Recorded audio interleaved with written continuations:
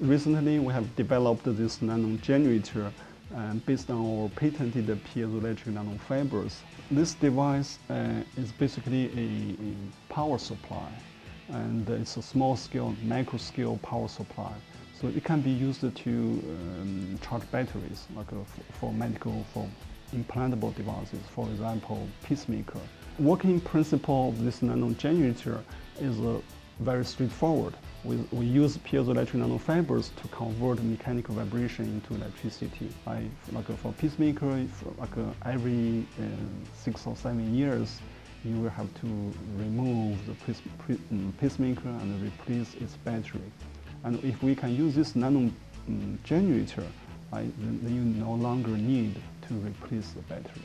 And so if a pressure is applied on top of the nanogenerator, there will be mechanical deformation.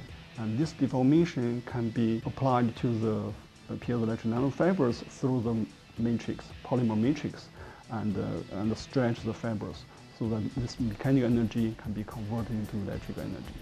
We are very excited about its applications in a very broad range of disciplines.